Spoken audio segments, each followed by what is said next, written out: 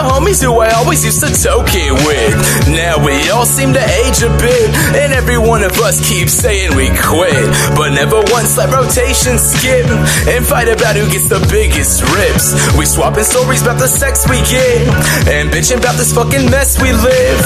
Responding mostly with an expletive, like holy fucking shit, son of a bitch kid, one more strike and your life is stripped.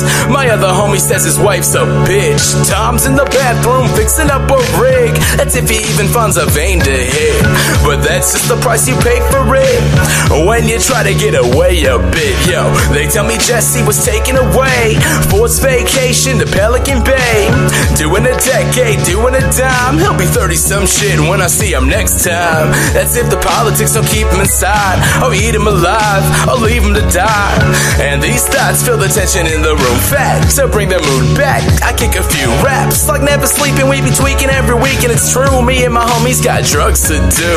And the cypher starts around the room, say something tight and we throwing out the ooze. A room heavy with a healthy box, only stop when we melting rocks. See, the future didn't turn out to be everything I had planned for me, but it's the moments in life like these that I wouldn't trade for a goddamn thing. See, good fucking people, good fucking drugs, nothing else really matters to us. See, it's the moments in life like these that I wouldn't trade for a goddamn thing now. Good fucking people, good drugs.